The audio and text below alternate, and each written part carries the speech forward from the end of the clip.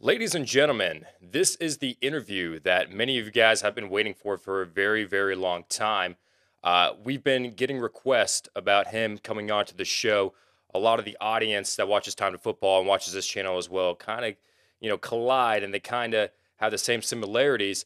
And we wanted to reach out to him and bring him on the show. So, for the very first time, and hopefully the first of many opportunities, joining us on Time to Football, Mason Dodd of the Fantasy Flock YouTube channel. Mason, how are you doing, my man? Very good. Happy to be on here following up some NFL interviews. So, I mean, can't complain with that. Yeah, hey, and all those interviews, like they don't match up to you. Like you put in the grind Yeah, on yeah. your channel. I see you live streaming like after a Sunday, after a Monday, whatever. And I'm like, well, I don't know which coast you live on. I don't know where you live, but like I'm thinking to myself, like, dang, man, it's midnight. Like you put in the work. Would you say that? I mean, work is your passion?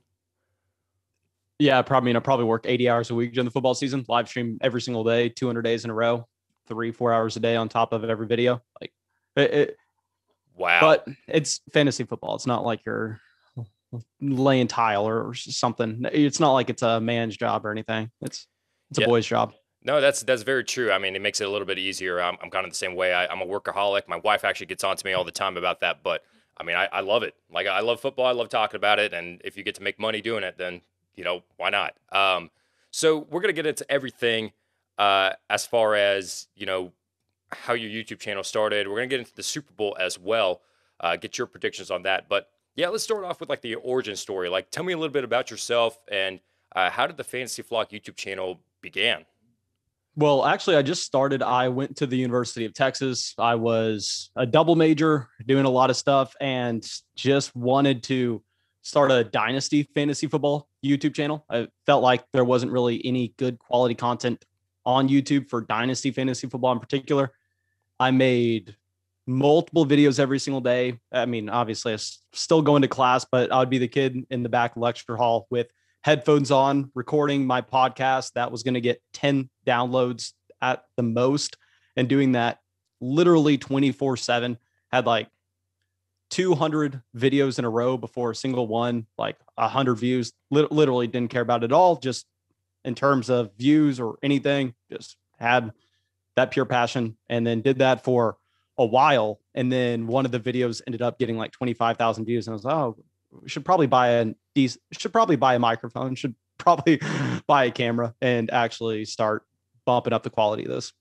Yeah, that's actually how it begins. It's like from my experience, this channel really took off from fantasy football, and we do other stuff as well on top of fantasy football. But once I saw like a video getting like 1,000, 2,000, 3,000 views every single week, I was like, oh man, this is like the direction to go in. So kudos to you for picking that up. Um, Tell me about your love for football. Like, do you have a favorite team, and how did that transition into fantasy football and your love for fantasy as well? I'm not gonna lie to you, my man. It's the complete opposite. I do. I've just moved to Tampa from Austin, Texas, and I told myself, "Hey, I'm moving to Tampa. They just won the Super Bowl. I'm rooting for the Bucks. I'm finally going to be a fan of an NFL team." And then you turn on the Bucks game, go to a bar with a bunch of people there, and I'm watching it. I can't view it like just as a fandom, if that makes sense.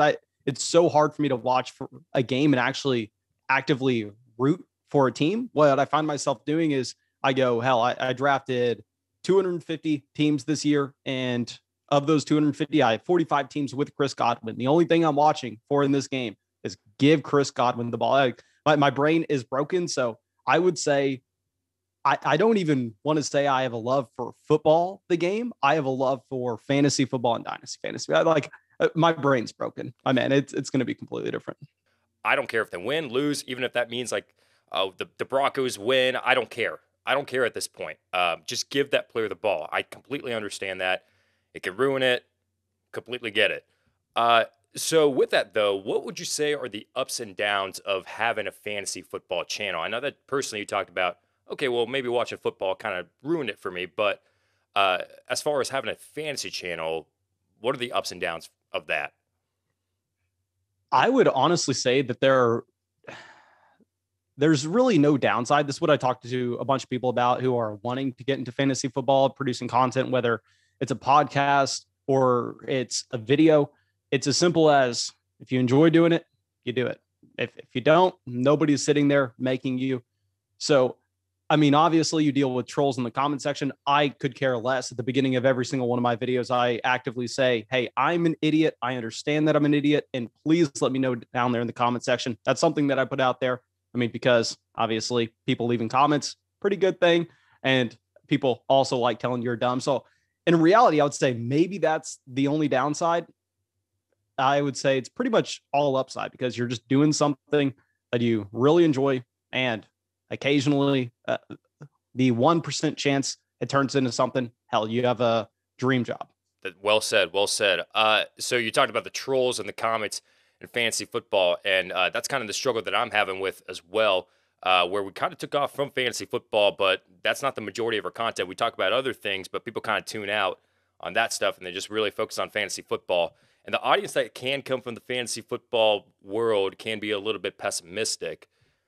So when you get a prediction correct, how good does it feel in your mind, or maybe even comment and reply to those trolls like, ha, take that. I was right about this guy.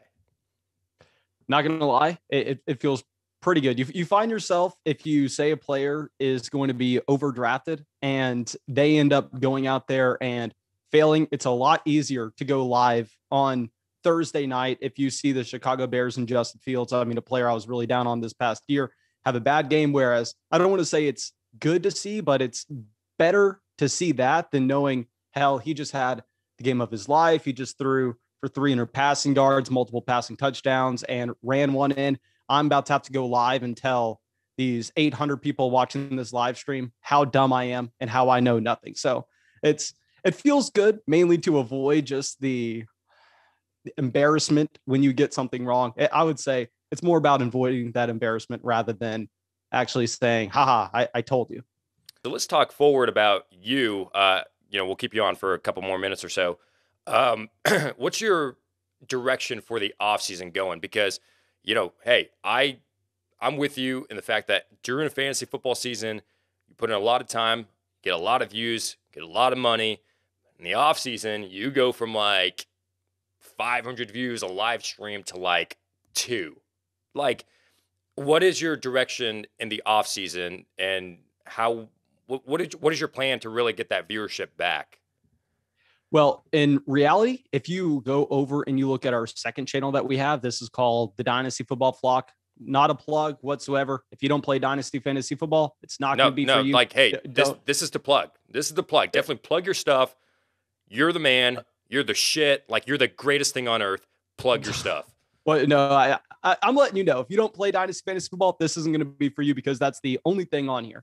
But like, if you pull up these videos, we upload a video every single day. I mean, I'm going to be doing this for the entire off season, and we have the #1 Dynasty Fantasy Football channel. Like, over the past 28 days off the one video day, I mean, over 200,000 views. So it's not like it's dropping off. We go through and we hop in a live stream on that one. We'll have over 200 live viewers. So wow, it's nice being Dynasty. No, that's incredible that you still have like that momentum going into the off season. And so I would say for the long term, career wise, I know that you said that you went to college, you were a double major. Do you have aspirations of maybe landing a job somewhere and working your way up in the ranks? Or do you want to just settle, not saying settle, like it's a great opportunity, but just want to keep tight with just YouTube and grow in just the YouTube world? But man, we are so big on YouTube right now. I would rather do this than pretty much anything else on the planet. Like, it doesn't matter how you view it. I mean, me being able to do what I love every single day, financially, it makes more sense than anything. Or just checking every single box. If this past football season, I'm not an idiot. Obviously, YouTube channels get smaller, things go up and down, nothing's set in stone. But if I could sign a little contract saying everything was going to happen like this last football season for the next decade or the next 20 years, I'm signing that piece of paper every day. I love it. I love it. And I agree with you. I mean, I've had multiple people come up to me because my path was kind of similar to yours. Like, I went to school because they lie to you in the sports casting world, like, hey, you have to have a degree to get a job somewhere. But really, it's about like who you know and networking. And yeah, so it's kind of a weird industry. And now, after not finding a job, growing on YouTube, if someone asked me, hey, would you take a job from ESPN or NFL Network? If they came up to you, I was like, maybe I'll show up for like a one-off appearance, but nah. I Yeah. like, sticking to my audience and my viewers that are very loyal. And YouTube. YouTube is the way to go, for real. Like, that's the fastest way to grow at this point. Well, Mason, I appreciate you taking the time to come on here. I know that a lot of people, like I said, that watch my channel, watch your channel, vice versa. I don't even know if you ever heard of Time to Football prior to this, but well, here you go. This is your first introduction to Time to Football. But give my audience your introduction. Where can people find you? You don't have to find me anywhere if you don't want to. We have a redraft channel, Fantasy Flock Network. We're not really going to be posting anything there throughout the offseason. We have a Dynasty channel, Dynasty Football Flock. You can find Dynasty Fantasy Football stuff there. I know a lot of people aren't into it. And to be honest, if you play Dynasty Fantasy Football, you've already seen it. So there's not too much to plug. I mean, you can go over to our Twitter at Build the Dynasty, and you can watch me tweet about things that are going to get people angry intentionally, but that's just kind of like what I like to do. Love it, man. Hey, Mason, thank you for joining us. Congratulations on your success, and we will definitely be chatting soon in the future. Thank you, my dude. That is Mason Dodd of the Fantasy Flock YouTube channel. Make sure you guys check him out. I'll put the links down in the description below.